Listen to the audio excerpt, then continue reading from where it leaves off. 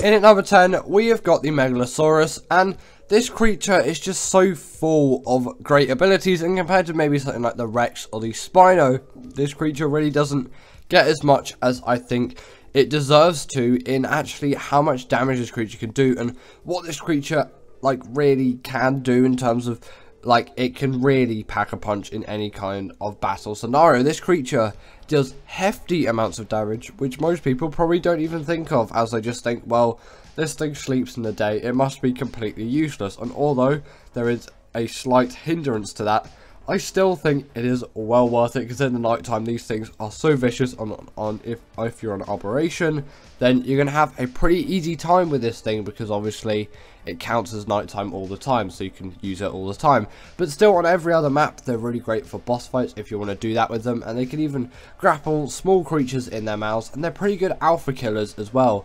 And they're alright at caving as well. Maybe they don't fit into quite as many caves as the Baryonyx, but they still do fit into pretty much all of them, as you know, they're quite a decent size, and they're pretty decent just like general traveling mounts, and really good like they're really good at also defeating the dragon, actually, which is a point which I should add, because these things can kill the Dimorphodons very easily as they can grapple them in their mouths, and it's actually a pretty decent boss strat, which I would definitely recommend you doing as long as you have high enough level Megalosauruses, because you know the dragon's particularly harsh to some carnivores. Now, some of you may kind of be hating on me a little bit for putting this better than the Megalosaurus. I don't maybe think that this is a better creature than the Megalosaurus. It's just for what it does, it's more useful for the general Ark player. But personally, I would go for Megalosaurus over the Castorides. It's just the Castorides is such an insane gatherer of wood. I have to put it higher because wood is just such an essential resource in Ark, and also you can get using it earlier as well. It's easier to tame because it spawns in a much nicer environment, and it's also a pretty good underwater mount as well, and you can gather quite significant amounts of energy paste from the beaver dams of this thing. But there is the next creature on the list, which I think is a significantly better way of getting all of that cementing paste gathered, of course. And these things also have a smithy as their saddle, which, you know, a portable smithy if you want to repair any of your metal items. Not really as useful as on the RG, but, you know, it's still a really nice thing to have. And I actually remember when this thing came out, and then that feature was there, and it was actually a pretty cool thing. Although, again, like I've said, the RG, it makes more sense for that creature, as this creature's not going to be the one to transport loads of metal around. Next up, we have got the Beelzebufo, and this creature is, in my opinion, just so overlooked. Like, people don't, like, they'll acknowledge this creature, like, they'll look at it and they'll just be like, well, it exists. But I'm never going to use it. Like, what's the point of this thing? I have beaver dams for all of my cementing paste used. Like, I don't need this thing whatsoever. But the fact that this is, like, it's just, it really does have an extremely great use for me, because obviously it's a really great cementing paste gatherer, and until you've used it, you probably won't know actually how good this thing actually is, because you're probably just like, well, beaver dams do it all for me. And I'm going to say they don't. You can gather just so much cementing paste with this creature. It's absolutely insane. Like with the insect cave, especially on ASA actually, as insects don't have levels anymore, you can get thousands, if not tens of thousands of cementing paste in one run, which will probably encumber you, but still, you can really gather just so much of the stuff, and it's pretty decent underwater as well, which again does play quite a nice big benefit towards it. Next up, we have got the Quetz in at the number 7 spot, and this creature is just one of those where I kind of just have to include it, like, instinctively. I feel like people just severely undervalue and overlook the Quetzal for what it actually is, because it doesn't need to be the fastest flyer out there, although maybe you might say it's really boring to just fly around on a slow flyer. If you build your base near to a mountain, then you're going to be fine, and it's no slower than something like a raft is, and people use that all of the time, and you can gather, well, not gather, but carry so many resources with this creature. And when you have a platform saddle on top of it as well, you can have your own portable base there, and although maybe it might move slower than you want it to, you can still get a heck of a lot of resources across the map in quite a timely fashion, compared to some other smaller creatures which will go faster because their weight isn't big enough, so you need to take several trips, or even some creatures which can, but then they're on land and they tend to be a little bit slower, and obviously you're in land as well, you'll be dealing with many other obstacles, but when you're in the air, you can kind of just go in a straight line. So that's why the Quetzal's here. Next up, we've got the Crystal Wyvern, and I feel like people really undervalue this creature. I know it's an overlooked tier list, but I will say undervalued a lot in this, because they're kind of similar of each other. Overlooked is like to kind of skim over something, really, is kind of the general definition. And with a creature like this, I think people just devalue it for its tame method compared to the normal wyvern, because it's so much easier. So therefore, this must be so much worse of a creature. Well, this thing is pretty much, I'm pretty sure actually, it's just the same strength as the wyvern. And with the Blood Crystal Wyvern, it really does prove an extremely useful one. With all the main features of a wyvern, just you get actually a nicer ability. The Blood Crystal Wyvern by far has the nicest ability out of any wyverns out there, and they also have the hydration buff, although maybe not the most useful because they're flyers. But you know, you ever stick their feet in a little bit of water, or you get those wings to touch water when you're actually flying over a lake, you can get that hydration buff, which again is going to buff you. And you can also use these things in the boss fight of Crystal Isles, so they must be pretty strong to actually like be useful in that fight, and they definitely are. So you really shouldn't undervalue these things for the tame methods. And I know there are a few things which make it a little bit more annoying, because the primary crystals are a little bit annoying to get, and they're level 65. Like starting level can be a little bit of an annoyance, but trust me, once you get those things down, you're really going to have a good time with these creatures. At number 5, we have got the Megalodon, and in my opinion, this is pretty much my favourite underwater creature to use, just for like general combat and all of that. And yes, a Mosasaurus is going to be great and do all of that, but I find that a little bit too big and bulky for me, and the Megalodon is just a sweet spot. And I would say the Basilo's not really an overlooked creature, which is why I haven't included it on this list, is it's a really great creature, and obviously it doesn't get hurt by the electric eels and the jellyfish, which does play a huge benefit. But I feel like people don't give the Megalodon enough credit for what it actually deserves, because it really is a powerful creature, which does have an alpha variant, so it means Wildcard did definitely care about it when designing it. And when Ark actually came out, this was like one of the only ocean creatures actually in the game at the time. And also they deal the bleed ability as well, which again does play a huge factor when it comes to the damage dealing of these creatures. They can just deal a lot more damage because of that bleed ability, which makes them pretty good combat creatures. And if you're thinking of doing the Moda on Genesis Part 1, as always, just tame yourself an X-Megalodon and you're going to have yourself a blast of a time. Obviously you're not going to have one, you're going to have multiple, but I find they kind of do better for that boss fight than Modas, because they don't get stuck in the whirlpools as much. Next up, we've got the Velonosaur, and this creature is essentially a portable turret. And I know there are a couple of you out there that just really don't like this creature or value it, and you know, you can be that person, but still, for me, I really like this creature. I find its abilities quite cool and inventive for me, and it's quite useful to hit creatures from long range. And you might think it's a bit gimmicky when you first use it, but then I'm at a stage now where I really like it. And with the Velonosaur on Gen 2, you can have an even more powerful version. Obviously you wouldn't use the kind of spikes this close, but I'm just kind of generally showing you a demonstration. And sadly, they don't scale when you level up melee damage, only the melee attacks, but those melee attacks are pretty hefty as well. And again, with the size of this thing, it makes it a pretty decent caving creature as well, which you maybe might not expect, especially on Extinction actually, because those caves are really big and you can just quickly get through them. Obviously, you're not going to be doing any of the titans with this creature, because it's nowhere near as powerful as something like a Giga or a Carnosaurus, so it probably doesn't really have too much of a chance against the Titans. But against pretty much everything else in Extinction on other maps, actually, you can even use it for some boss fights on some other maps, although maybe wouldn't recommend it the most. They really do pack a punch, and they're pretty decent for some PvP scenarios as well, although I'm mainly a PvE player. Next up, at number 3, we have got the Baryonyx, and this creature for my uses is the go-to caving creature, and I feel like people don't give this creature enough credit for what it actually can do, and just resort to creatures like the Shadowmane because it's the newer creature that's just like the better one, supposedly. And I do admit the Shadowmane largely is better than the Baryonyx, but still, that thing is significantly harder to tame than the Baryonyx, and a lot less accessible as well. And I still kind of like to go back to my nostalgia-y roots, which you might think is maybe a little bit crude of me, but still, when I think of this creature, I think of caving, and when I think of the Shadowmane, I don't think of caving. And I have done some caving with the Shadowmane, it's just for me, it's not as enjoyable. I know that's not really a valid excuse.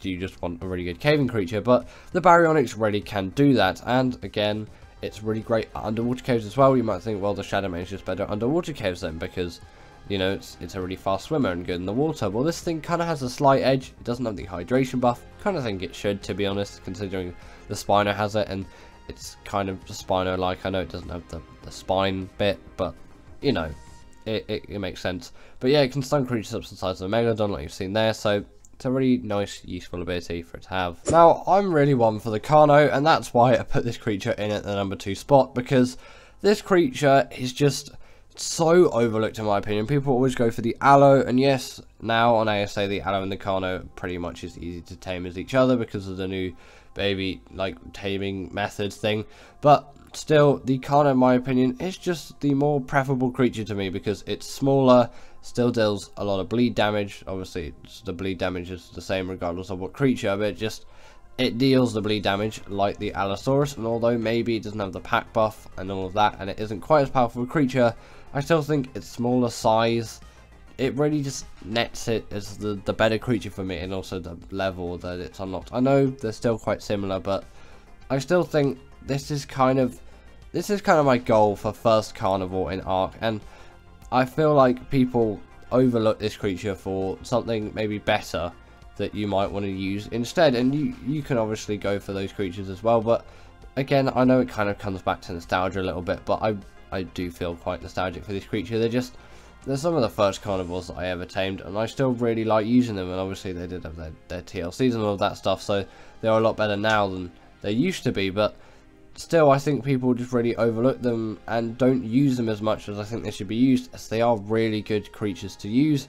They're really easy to control, and they deal that bleed damage again, so they really do pack a punch in 2024. So I don't really get why too many people aren't using them, unless everyone's just, for some reason, going for the Aloes every single time, which, you know, you could say is quite valid, and it mainly just depends on personal preference for that.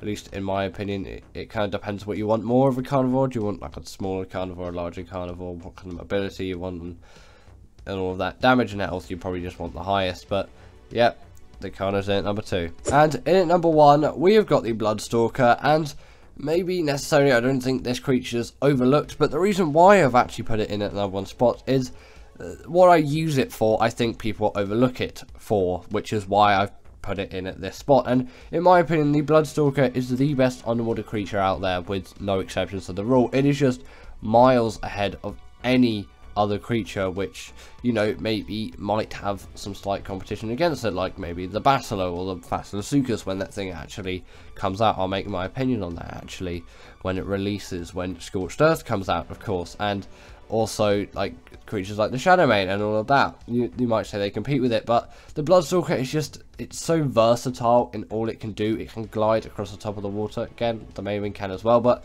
in the water it's really fast and agile. You can also seal the creatures, so it's kind of like having an awesome Spyglass mod, but you don't actually need the mod, and you can see the aggroed of creatures, so you can actually see if creatures are aggroed onto you, if you need to get away from them instead of just staring at them and seeing what they do next. You can see if they're aggro to you. They actually, usually when creatures aggro, they'll either attack you or just run away for some reason. Don't know why that really happens, but, you know, I get it happens when you get them to high torpor, but even if they don't have high torpor, sometimes the creatures will do that.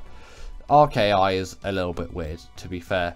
But yeah, the Bloodstalker, in my opinion, is the best underwater travel mount, and I think it is really overlooked for that, and it's just seen as a good, like, traveling mount, and it's good for getting hexagons on Gen 1, because, you know, there's missions that use it, and it's a useful creature to learn, but I don't think enough people use it for those underwater abilities, which I really personally love this creature for. In at number 10, we have the Chalicotherium, and in my opinion, this creature really does have to just make this list, because, like, when you look at it and its taming methods and kind of how useful this creature is, but also how much more useful this creature could be if it did get a TLC, it really makes me feel like this creature is in dire need of one. Maybe a slight change in the taming methods would be sufficient. Maybe don't make it just a normal knockout tame, but maybe have some kind of different feeding material for a passive tame to make it more accessible to actually tame, because getting that beer is certainly something, but,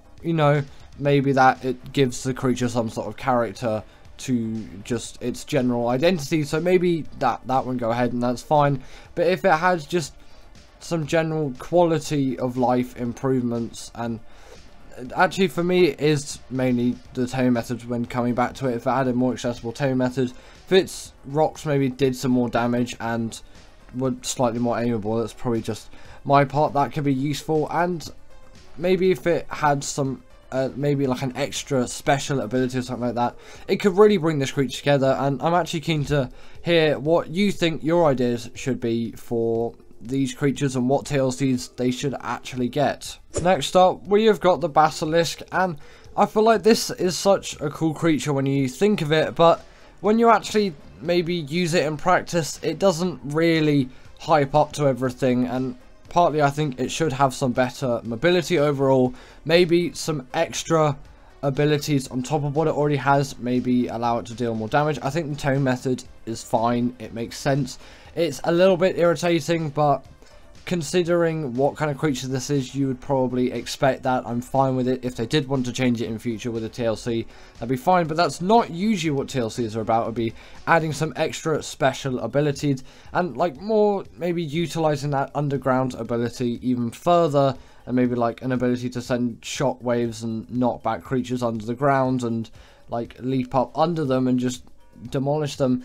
You could definitely use some really cool features with that as well, which aren't currently in the game. Now, next up, we've got the Giga, and I feel like it's a time at this point where this creature needs some sort of TLC, and maybe it's not in the most dire need, but I really feel like compared to the Crocodonsaurus and other creatures like that, it's very far behind in just what this creature is and what its abilities are like. And yeah, I know it's a lot easier to tame than a Crocodonsaurus in most cases. It's in some ways a lot more resource intensive because you need all of those trank arrows, but it's not as laborious of a method and less things can kind of go wrong in the taming of this thing. But I still think it's quite dated in how it works as a creature compared to something like a Crocodonsaurus. I'm not saying like make it exactly like that creature, but maybe if it had the stats of like a wild Giga, maybe you'd still keep that rage buff if necessary. Otherwise, remove that, as you know it's quite a big hindrance, and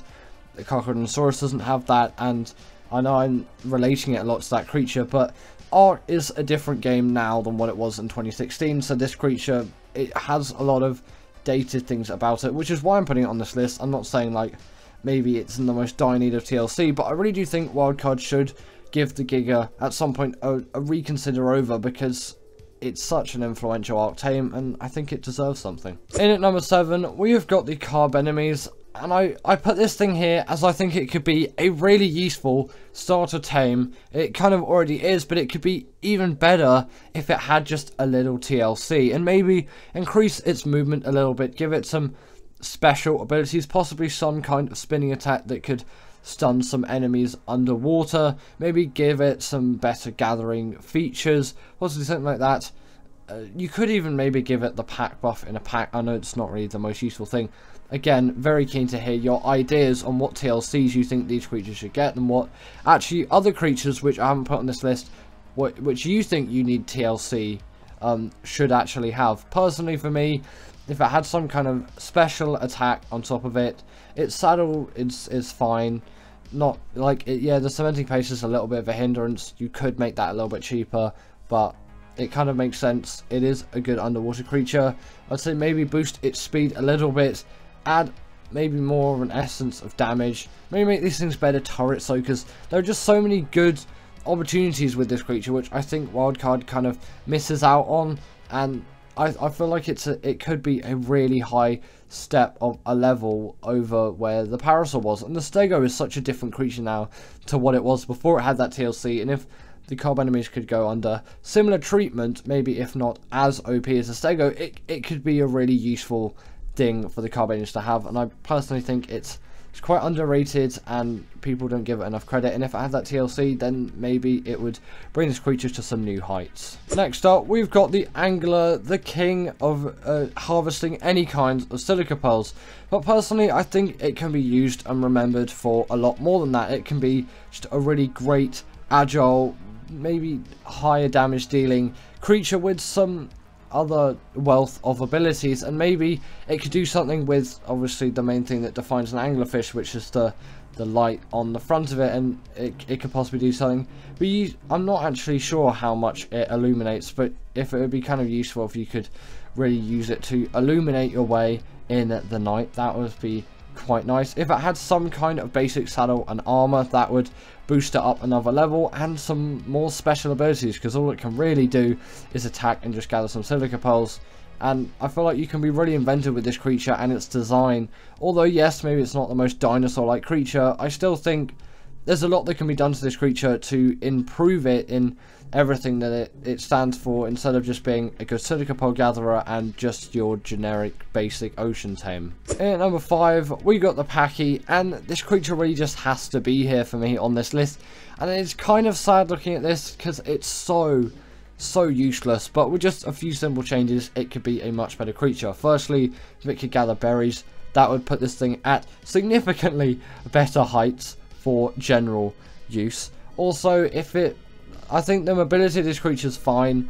Its special attack could be utilized in a better fashion if you had more mobility when it was actually charging, because it's not particularly OP. If it dealt a little bit more torpor, that could be nice. If its taming method wasn't so long and laborious, that would make this creature a more defined, useful one. And if it had some maybe special harvesting abilities, or some kind of buff it gave other creatures, or something small like that, like a buff and obviously the ability to gather berries and just a tame method that isn't as difficult, then it could really boost this creature in terms of its abilities and where it actually is in the game, because you can just get a parasaur and that creature is going to do so much more good. And it took absolutely ages to kill this raptor. Personally, I do think these things should deal a little bit more damage just to the general creatures, possibly because they are quite heavily armored creatures. It would make sense. Next up, we've got the Archaeopteryx, but I'm also going to put the galley in a similar spot as well, as I think the galley is just lacking in the health department